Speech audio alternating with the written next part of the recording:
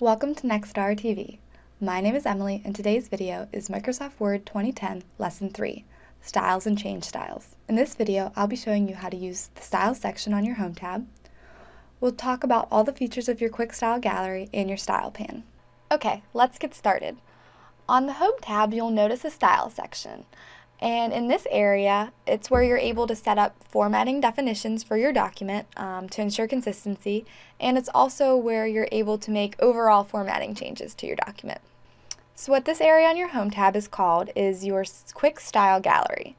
And what that is, it's a list of the styles that you use most often. So if you mouse over these styles, they will change the formatting in your document and to give you a preview of what that style would look like. And there's all kinds of different styles that are already set up for you in Word. You'll just be able to explore and mouse over them to decide which ones would fit your need. For example, there's heading styles, some subtitle styles, there's italicized, bold, all kinds of, a quote, really whatever you want. But if you find a style that you like, to apply that style, all you need to do is highlight whatever you want to be selected and click that button. And once you click off of it, the style has then been applied to your document. So as we said before, ideally on your Quick Style Gallery, the styles that are appearing are the styles that you use most often. So if there's a style up here that you don't use a lot and that you want to remove from your Quick Style Gallery, all you need to do is right-click that style and come down here to remove from Quick Style Gallery. And you see it's no longer up on your Quick Style Gallery. If you decide that that you want to re-add that quick style later, all you need to do is go to your Style Pan, which to pull up your Style Pan, you'll just go to your dialog box and click that button. This brings up your Style Pan. Okay, so once you come here, you'll just find the style that you'd like to add to your Quick Style Gallery, highlight it, come over to the drop-down arrow, and click that Add to Quick Style Gallery button.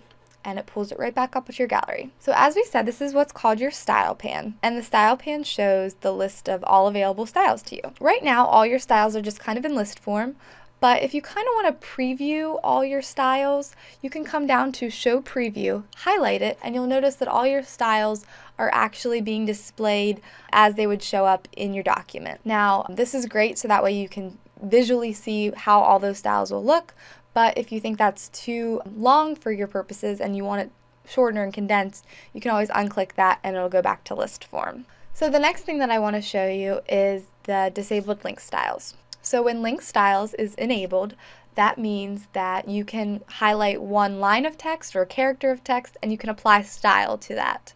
But when you come up here and disable your link styles, that style will be applied to the entire paragraph. So as you see right here, we only have a sentence highlighted.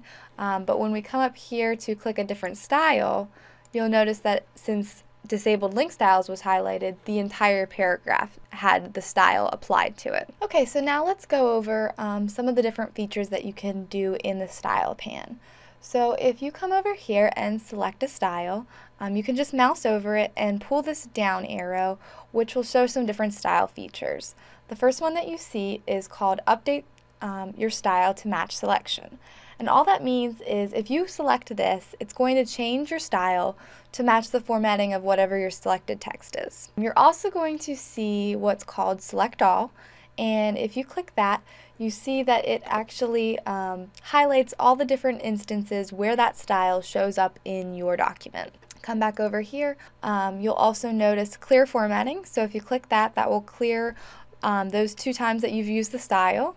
Or you can also choose to delete this style from your list of styles. And also you can choose to remove this from your Quick Style Gallery. Now if you come down here to Options, there are a few ways that you can customize your Style Pan to kind of fit your specific needs. So you'll just click Options, and the first thing you'll see is Select Styles to Show. So if you pull down this drop-down menu, this is where you can control which styles will appear on your Style Pan. So if you choose Recommended, that's going to show all the recommended styles, or you could choose the ones that are in use, styles that are currently in your document, or you could just click All Styles. Also, you'll notice here is Select How List is Sorted. So what this is this will allow you to control how styles will be arranged on your list. So you can arrange your styles alphabetically as they're recommended. You can arrange them by font or by type. So really, if any of these meet your options, you can choose whatever you want. Okay, so another helpful thing to know is how to clear styles. So if you want to remove all formatting from your text, leaving only the style formatting, you can do that two ways.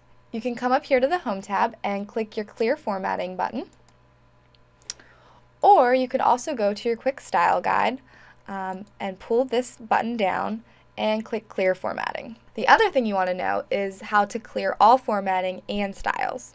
So to clear all formatting and styles, you'll just go to the Style pane and click the Clear All button. The next thing I want to show you is the Change Styles button. It's right up here on your Home tab, and what the Change Styles button allows you to do is it allows you to quickly edit your style features without editing a specific style. So all you need to do is click your Change Styles button, and it'll pull up a lot of different things and options for you to change. This is where you can adjust some different style features. And if you scroll over all these features, it'll show you a preview in your document.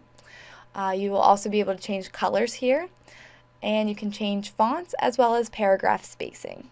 And to select any of these changes, all you need to do is highlight the different feature that you'd want to apply and click it, and then it will be applied to your document. Thank you for joining Nextara TV for Microsoft Word 2010 Lesson 3. If you've enjoyed this video, be sure to visit www.nextara.tv for other tutorials, or subscribe to our YouTube channel at www.youtube.com/Nextara.